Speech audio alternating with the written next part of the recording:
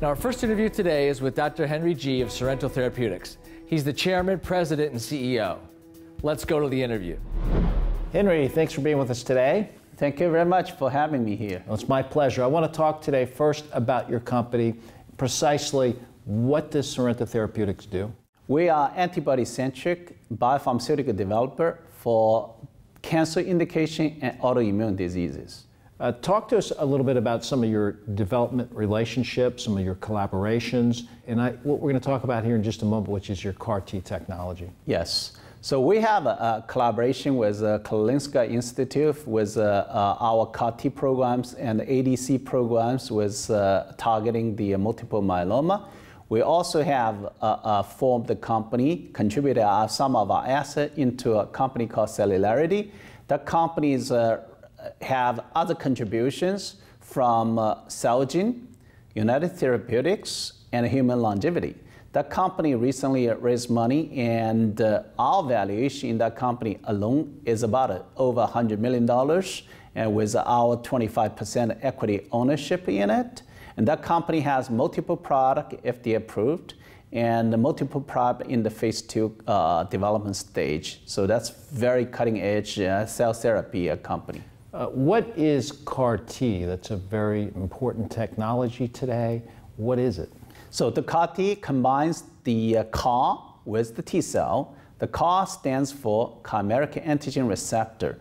The part of them is the antibody outside the cell targeting the target, and the inside of the CAR is the activating domains that activate the T cell. When you have the CAR into the T cell, when the CAR T cells meet with the cancer cell, they've been activated, and the CAR T cell can kill the cancer cells very effectively.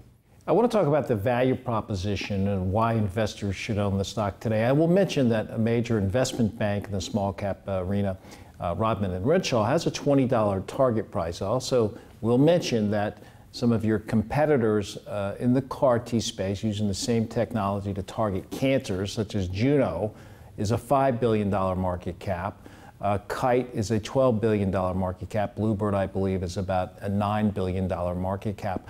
I want to talk about your value proposition, how you differ or how you're similar to these companies. Yes. So the Juno and the Novartis are the pioneer in the CAR-T space, which is just the beginning of a revolution technology in the biopharmaceutical space, because the CAR-T is so effective, potentially could be curative for treating the cancer. So the Juno has about 18 patient data on their CD19 CAR-T product, and the market cap is about $5 billion. And the Kite have about, before they got FDA approved, they've been sold to, acquired by Gilead for $11.9 billion for the same type of a CAR, which is CD19 CAR-T. And you have a Bluebird targeting another target, which is BCMA for multiple myeloma. Of course, multiple myeloma is way bigger than the leukemia or lymphoma. That's why when they have announced about 18 patient data for their BCMA CAR-T program, their market cap reached around $9 billion.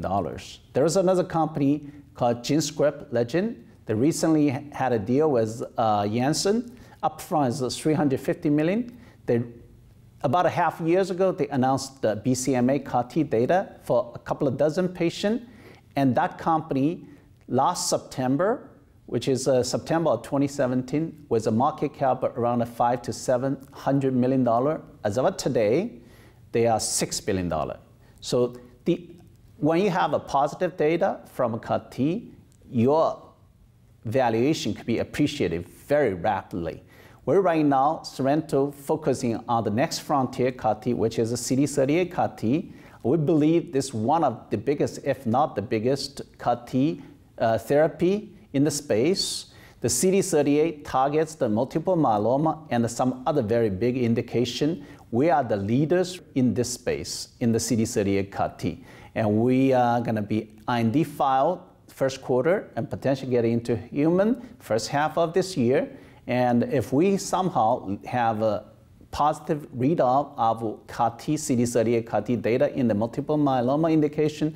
Second half of this year, we're talking about we're going to be at the same league as the journal Bird, the Kite. And I'll note that there are multiple analysts covering your company that agree with you, and I'll show you on the screen there for our viewers some of the companies covering your company and the target prices. So first half of this year, you're in a phase 1B, phase 2, yes. 1B2 a trial for the same indications as you said, Bluebird, is that correct? Yes. And that, again, that market cap, to be clear, I think is about $9 billion. $9 billion. And yes. you're $300 million. We are currently around $400 million right now. 400 stock has been moving up, you're right. Yes. It's about 400 million. Investors want to know that you're well funded, so let's talk about your capital needs and where you are in terms of funding. We just recently raised the $50 million convertible bond, and we have about burning $5 to $6 million a month.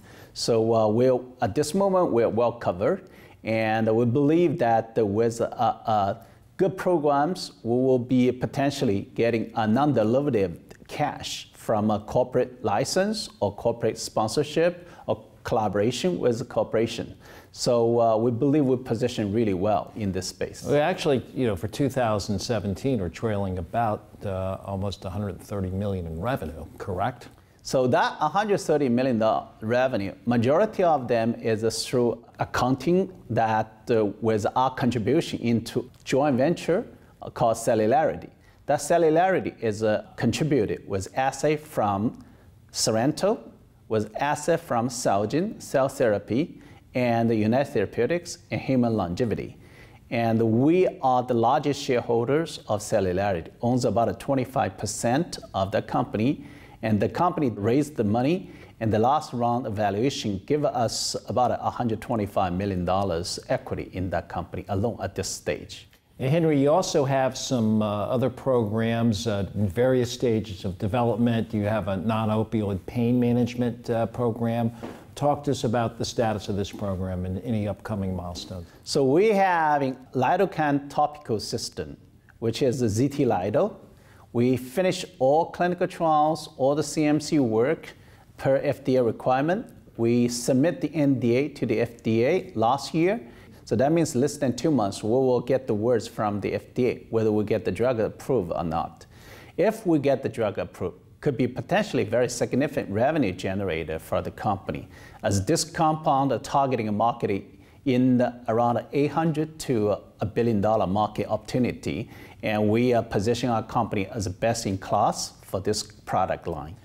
Now, I want to talk about some of the key players on your team, both from a leadership perspective as well as from a development perspective. Yes, we actually assembled a very experienced, seasoned teams in clinical development. That including Jerry Zuda. Dr. Zuda is formerly a CMO from Chief Medical Officer from Celgene. He was the first MD get into hired by Celgene, and he grew with the company from a $100 million company to all the way to a $100 billion company. And he retired 2016, and he joined us the same year, and because he believed our pipeline is very robust. And together with Jerry, we also have Ken Takashita and Bob Knight, also from Celgene. They join us. They are the expert in the multiple myeloma clinical development. 3 of them responsible or participate in product approved development for about the $10 or $11 billion product get approved and with revenue on the market. So we have very seasoned team. We also have Mark Brunswick as our head of regulatory. He's formerly examiner in the FDA for 9 years and is very experienced. We have Steve Kay. He's our pharmacovigilance and clinical operation guy, and he's the head of pharmacovigilance for Mesoblast, Australian company in the cell therapy side. Excellent. Henry, again, in summary, why should investors take an interest in your stock today? Yes, I think the value proposition for us is that we are in the cutting edge of the CAR-T therapy development, And we are not far away. We're the leaders in the CD38 CAR-T for very big market, which is multiple myeloma. If this drug works, we should be in the same league as Bluebird and Juno or Kite, and that will increase the value potentially to a $5–10 billion or beyond. Currently, we're about a $400 million. I think there is a huge discount here on the valuation side. Very good. I would have to agree with you. Thank you so much for being on the show. Thank you very much, Dave.